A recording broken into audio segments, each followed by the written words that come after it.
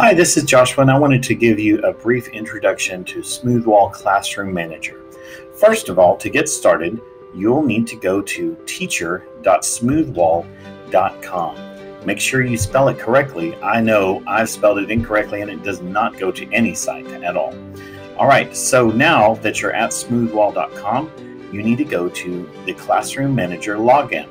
You can log in with Google, and you need to log in with your school Google account. So simply click on that button right there, and you can log in. All right, once you get logged in, you'll need to make sure that you sync your classes from Google Classroom. Smoothwall Classroom Manager works only with Google Classroom. That means that you need to make sure your rosters are up to date in Google Classroom. When you have students that have left your class, you need to make sure you remove them from your Google Classroom if you're going to be using Smoothwall Classroom Manager. Once your classes are all synced up, then you'll be able to select an individual class and begin monitoring them. If at any point you make changes in your classroom roster, you can simply resync your individual class and it will update your student list. All right, so once you've opened up a class, you'll see this screen right here. This is where you're going to start a session. So sometimes this screen takes a while to load, and these names over here may be gray. If they're showing up gray, then you just have to wait. There's not anything we can do to make it go faster. Now, before you start your session, you need to check out the end time right here. Make sure that this is within your class period and is not going into the next class period, because that will cause problems to your fellow teachers. All right, once you selected only the students who are in your classroom at that time, you can click Start Session. Make sure that you double check the time and you are not going to be running into the next class period.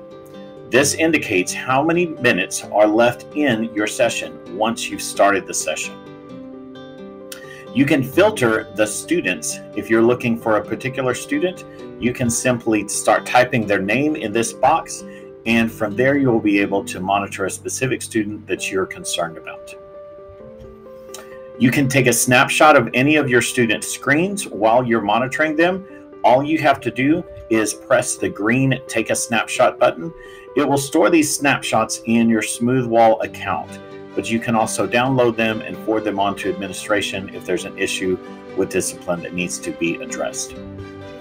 All right, next you can open an individual student's page to see all of the tabs that they have opened simply by clicking on their name.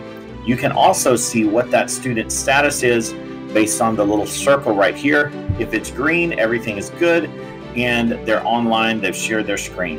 If it's red or yellow, then it may have disconnected or it may be connected.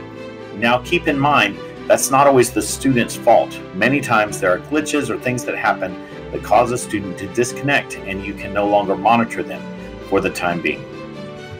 All right, so now that you have your classroom monitor open and you have your student screen shared with you, then you can see at the bottom of each thumbnail this little number right here. This indicates the number of tabs that a student has open.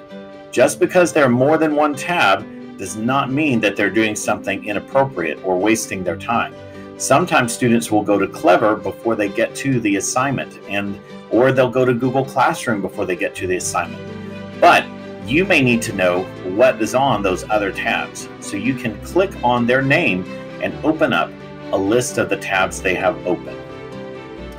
All right, you can change the way your session tab looks between thumbnails and grids by clicking this button right here. Next, you can click on the arrow next to a student's name to expand and see all of the tabs that they have currently open at a time. Once you've opened those up, this is very important, you can click on an X and simply close any inappropriate tabs that they have open. I'm not really talking about grossly inappropriate right now, I'm talking about just time wasters. If you have other issues, remember that the student's history is not erasable by the student. So everything they do is recorded. And if there ever is an issue that you need to report, that history can be produced for the administration. All right. You can take snapshots and you can view them from within your Smoothwall Classroom Manager by clicking on the Snapshots tab at the top of your screen. You can see the students that you have and add or remove students in an active session without closing and reopening the entire session by clicking on the Students tab. All you have to do is click on the Students tab and you can see that you have a list of your students, you have a list of who's connected, who's not connected. You can select an individual student and reconnect them at any time during your session.